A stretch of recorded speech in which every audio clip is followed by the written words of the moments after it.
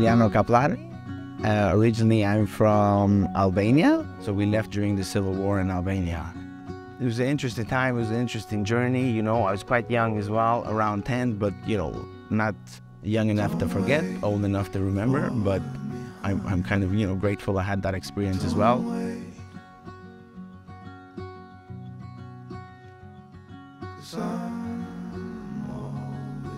I don't know where I would be if I was still in Albania, but, you know, that experience, you know, as you can imagine, you learned a lot of values growing up in a different country with different kind of values that my country has.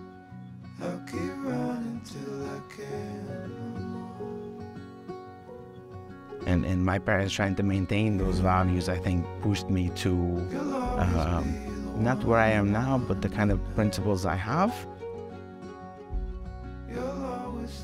Because I'm pretty sure my parents did not want me to become a barista full-time, you know. They wanted me to become a doctor. Close enough, I was a scientist. And I am the owner of Ulfitered Coffee.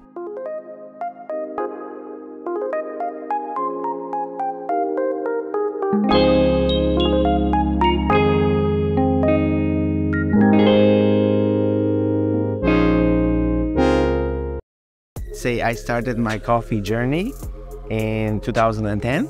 So this is when I started to go to college to get my bachelor's degree in science. So I was working part-time in a cafe. So it was my first kind of like coffee job introduction. It was nothing to do with specialty. It was more kind of like commodity coffee. But in that place, I gained a lot of skills in terms of kind of espresso work, milk texturing. But before, like, we always had a coffee culture from our country in Albania, so it was very dominant in kind of, let's say, if you would know a thing called Cevze or Turkish coffee. But in Ireland, they would like more kind of espresso-based drinks. I left the country to go to Japan. So while in Japan, I worked there for 1 year with many talented people. And I would say, like, in Japan is where I truly developed the love for specialty and the craft of making coffee.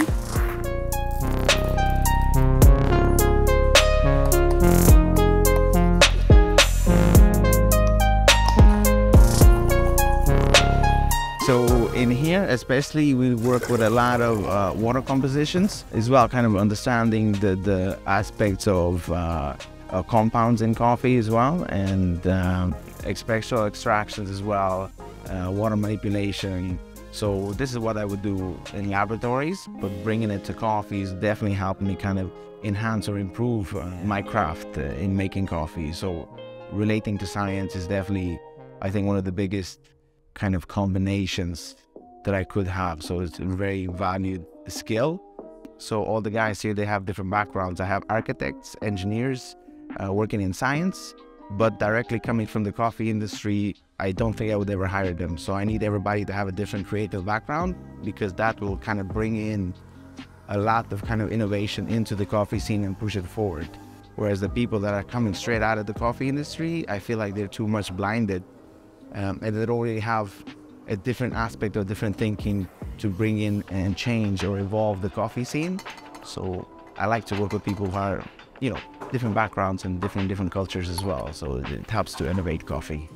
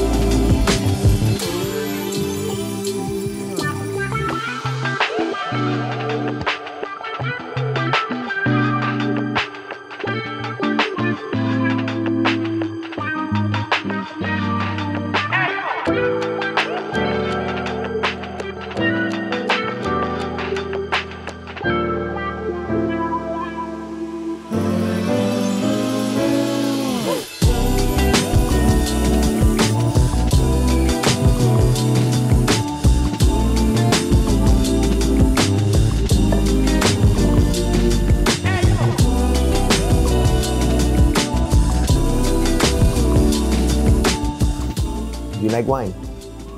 Okay, very good. So this bad boy, I want you to take your first sip when this cup goes to 55 degrees. On that first sip,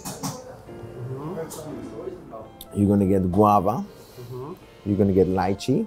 In the middle of your palate, you're gonna get papaya. You're gonna get a little bit of mangosteen, banana, and finishing off with a really beautiful, nice red grape sweetness. So this coffee has a lot of citric and lactic acidity, okay? So which means that in the beginning, it's gonna be very velvety for you, bye-bye. It's gonna be very velvety texture.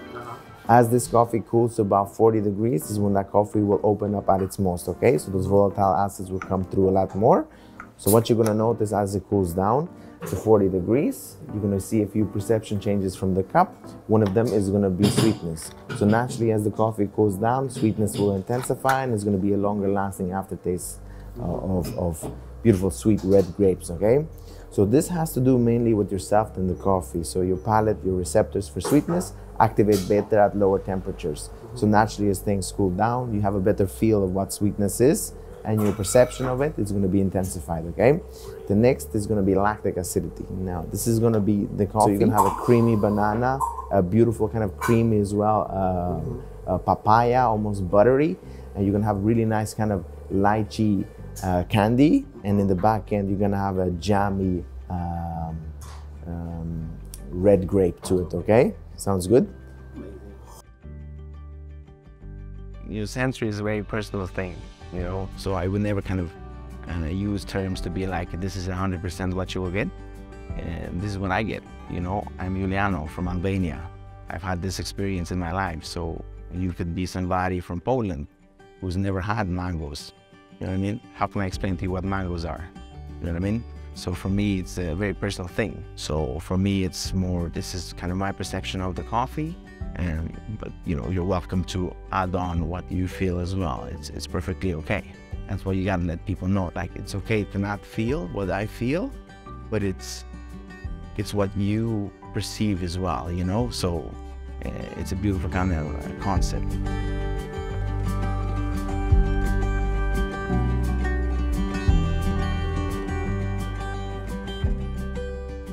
So from chefs is my biggest inspirations, and in watching these guys work, I think for me it's the most amazing aspect of their job, how they work, what their ethos is, what their dedication is. I don't really see it in my own industry, you know, for coffee, it's more of a 9 to 5. Maybe sometimes I do some recipes after work, but for me here, taking inspiration from chefs, like last night I finished work at 3 o'clock, and it's you get it perfect or you don't open the next day. So it's kind of, yeah, a lot of inspiration from great chefs. Mark Pierre is one of them, crazy motherfucker, but he earned his title, you know. So yeah, chefs is my biggest inspiration.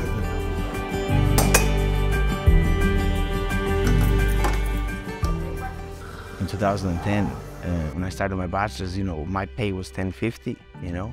Came back to Ireland, it was still $10.50. Do you know what I mean? As a career barista, you're not gonna get a mortgage, you know. If you have kids, it's a very daunting thing just to be a barista. So, you know, that's why we're kind of trying to push a little bit forward in the industry, that this could be a progressive career path. And that's why our main focus would be, and always would be, trying to bring the team and pay the team what they deserve, what they deserve in terms of the hours of quality that they put is first and foremost for me. So if everybody in the circle that I have, in the team I have, can make a proper living out of this, for me that's worth it. And because of that, our passion comes through the coffee, you know, because we're not focused on, you know, we don't have this, or no, this is not in the budget. It doesn't matter, there is no budget, you know what I mean? Like, we're doing what is our craft. And for me, you know, that's, new baristas have to understand that it's hard work, not easy, but you should never romanticize coffee. Treat it like chefs, treat it like as a proper career path, treat it with passion, you know, treat it with hard work, long hours. Treat it as you're gonna see a light at the end of the tunnel, but just don't give up. And if everything goes against you, fuck them, open your own place.